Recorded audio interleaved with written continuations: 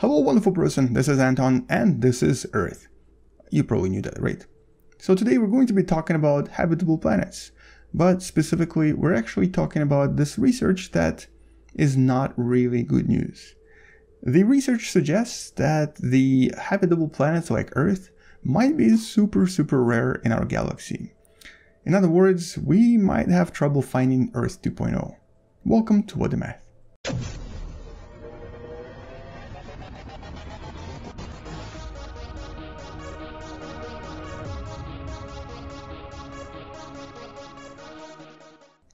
Now, this particular research that you can find in the description below doesn't really talk about habitable planets in general. It only talks about the atmosphere of those planets. Specifically, it talks about atmosphere that's very similar to planet Earth. And what the researchers behind this paper did was simulate Earth around other stars. They literally took planet Earth with its atmosphere and with its conditions that we currently have, including, of course, the magnetosphere, and then picked a bunch of random stars out there in the galaxy. Most of them were quite active actually. A lot of them were either red dwarfs or stars that are just generally more active than our own sun. Placed the Earth in the habitable zone where it would potentially have water, and finally calculated what happened to the atmosphere. And as you can probably tell from the title, the results were not very positive. So let's discuss them in a little bit more detail. For this study, they actually used a model known as the compote code, which is an extremely accurate predictor of the evolution of atmosphere, and it uses really complex math to identify what happens to the atmosphere in certain conditions. We're not going to really go into detail about this just yet, but in essence, it's a simulation based on mathematical principles of how atmosphere is being lost by various types of interactions with solar radiation or other types of atmospheric interactions.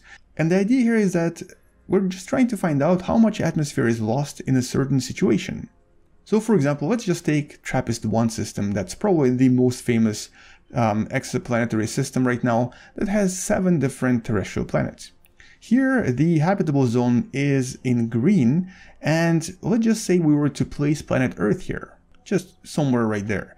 Now, according to this study, the result would be quite dramatic for the atmosphere of our planet. Even though it's not really visible here, it would actually kind of look like this. The entire planet would start losing a lot of nitrogen and a lot of oxygen pretty much every single second, and the escape mechanism here would be so dramatic that within about 100,000 years there would be practically nothing left of the previous atmosphere. But interestingly, it would not really affect molecules like carbon dioxide, so CO2 would most likely remain here. And there is a very similar parallel to this in our own solar system. We know that our beautiful neighbor Mars one day had a very thick atmosphere, but because the magnetosphere of Mars somehow disappeared or maybe never even existed, it eventually lost all of the atmosphere and only CO2 remained.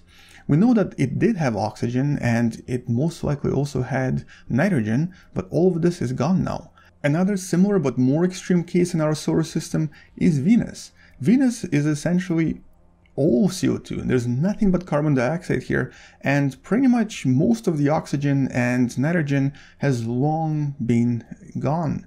We don't really know where it went. It could have landed on Earth, but it's not there anymore. And neither one of these planets has any protection from the solar radiation, although Venus does have a very unusual induced magnetic field that is created by the interaction of solar radiation with the ionosphere of Venus that then creates very cool and very unusual magnetosphere that seems to interact with the planet and also protect it from further degradation.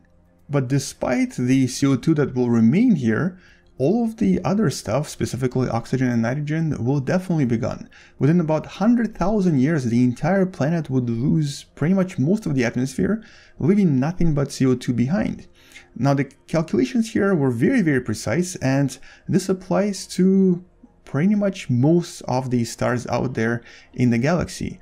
In this case, we took a look at this red dwarf. This is a very, very active star known as TRAPPIST-1, but pretty much most modern red dwarfs are very active. It will take several billion years for most of these stars to not be as active as they are right now. Here, if I wait just a little bit, just a few days actually, there will be at least one major eruption which would cause dramatic effects on the atmosphere.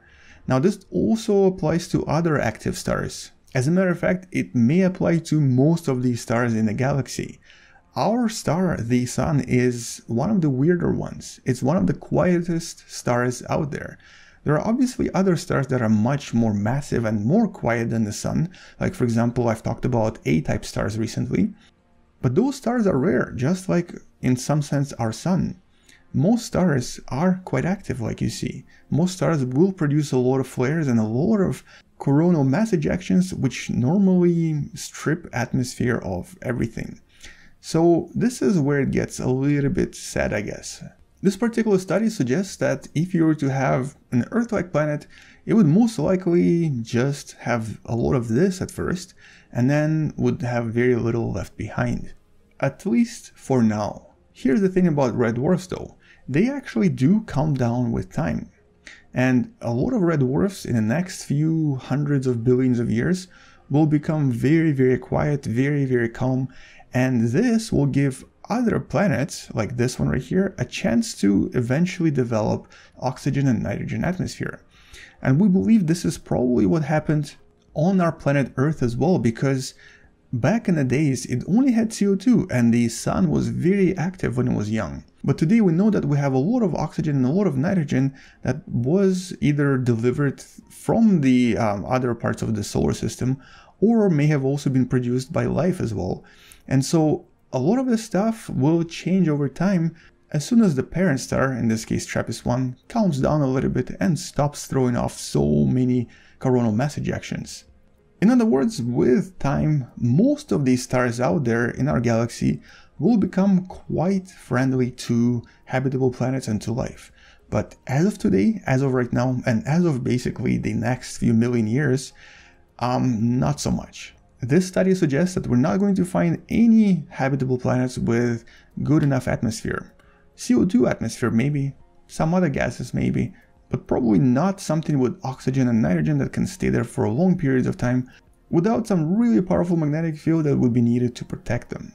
So on that note, that's all I wanted to mention in this particular video, and if you've enjoyed it, don't forget to subscribe, share this video with someone who loves learning about space and sciences through simulations and video games, and come back tomorrow to learn something else. Do check out the paper I mentioned in the description below, and see you tomorrow. Space out, and as always, bye bye.